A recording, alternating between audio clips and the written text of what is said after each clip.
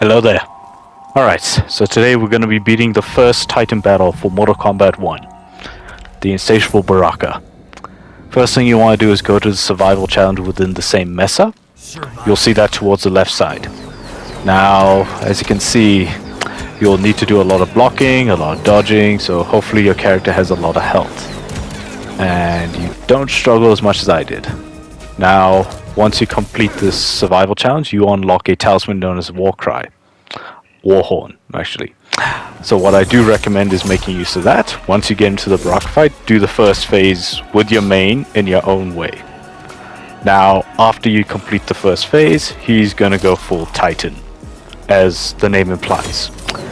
Now, I want you to immediately activate your talisman, and then just let that little army go ham on him.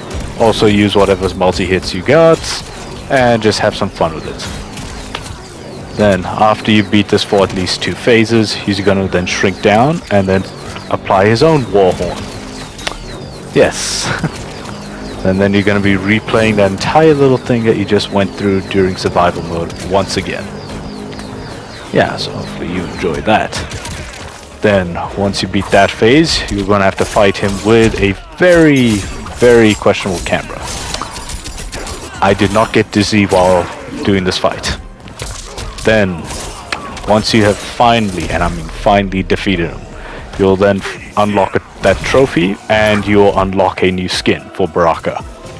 I hope this helps you. I hope you guys have a good day.